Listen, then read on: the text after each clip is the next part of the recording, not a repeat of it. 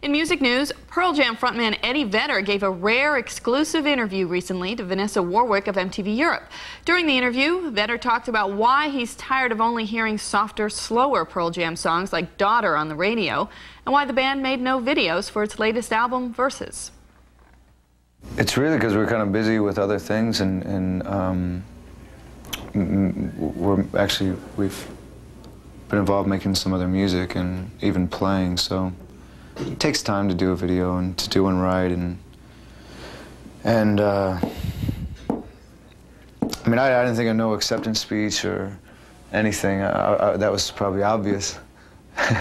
But at the MTV Awards, you know, we won, you know, greatest video in the world or something, and I should have really just said right then what I was feeling, and that was like, wow, you know, I guess we don't have to do any more of these.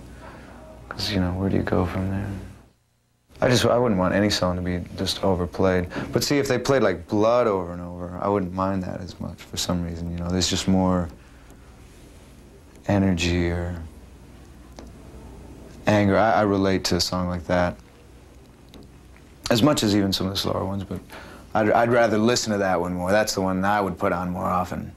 But as it is, you know, they'll play like a Tad song, and then I'll be listening to the radio, and then they'll play another cool Nirvana song or something, and then Soundgarden, and then they'll play our song. It'll be like the Small Town song, you know, the slow one. It just makes me really mad.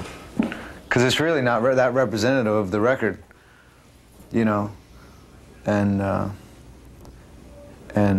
you know, then you get worried that, you know, all those 40-year-olds that are going to come to the show are going to get hurt in the pit and stuff, you know. Generally, they actually handle themselves pretty well. Vedder has a court date Tuesday in New Orleans regarding a bar brawl there last November. In more Seattle news, we've got the final installment of Pearl Jam singer Eddie Vedder's exclusive interview with Vanessa Warwick of MTV Europe. That interview took place after a Boston concert 2 days after Kurt Cobain's body was discovered in Seattle. In discussing the powerful song Rearview Mirror on Pearl Jam's latest album, Versus, Vedder was told that some people had speculated the song might be about suicide. Here's what he said in response. It's not about suicide. What's that song? No, I read about that once. Someone said that. No, that's a survival song. That's someone escaping a bad situation. You know, saw things so much clearer. Once you're in my rearview mirror, they're getting away. They're surviving. They didn't give in, and they're not gonna do away with themselves.